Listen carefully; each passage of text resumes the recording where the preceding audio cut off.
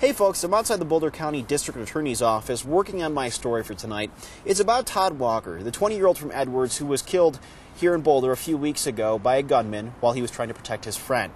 I spoke with Walker's father this afternoon, who was telling me about the DA's decision not to seek the death penalty in this case, instead rather vying for a first-degree murder charge which could carry life in prison.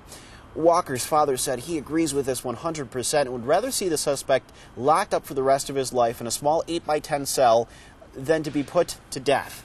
So curious to know, in a situation like this, what would you do? Leave your comments here on Facebook or on Twitter.